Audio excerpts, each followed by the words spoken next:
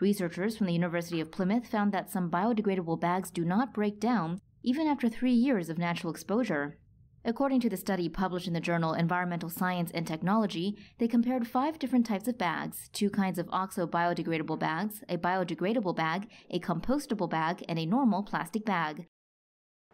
The team exposed the bags to air, water, and soil for extended periods of time to test their rate of degradation. Results show that after 3 years of exposure to soil, the biodegradable, oxo-biodegradable, and normal plastic bags could still be used to carry things without breaking apart.